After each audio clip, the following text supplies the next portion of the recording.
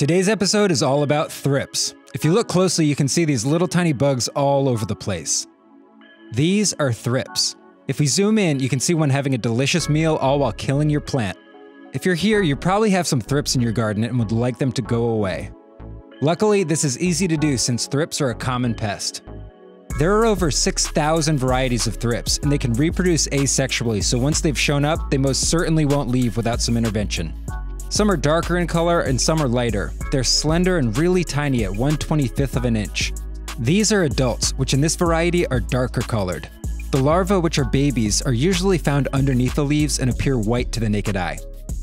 When you zoom into the larvae, you can see that they're super active when eating, but they also like to chill out and take naps. Thrips feed on plants by scraping them and sucking up the juice.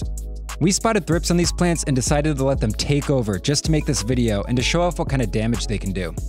Thrips aren't a serious threat to cannabis plants unless they aren't dealt with. The classic thrip damage is spots that look exactly like this. The leaves can turn silvery and splotchy before dying. Overall, they can make quick work of killing your plants if you don't do anything about them. So how should we intervene? Spinosad is one of the most effective insecticides for controlling thrips. This one requires a little under 4 mL per 16 ounces of water. The most important part about applying spinosad is to spray the tops and the bottoms of the leaves. The bottoms are a little trickier to get to. A good tip is to lean the plant over so it's easier to spray the bottoms. After you're done spraying, you should have a healthy coating to make sure the spinosad makes it to every thrip and larva. It's important to reapply spinosad every 5 to 7 days, and remember that these treatments are never immediate.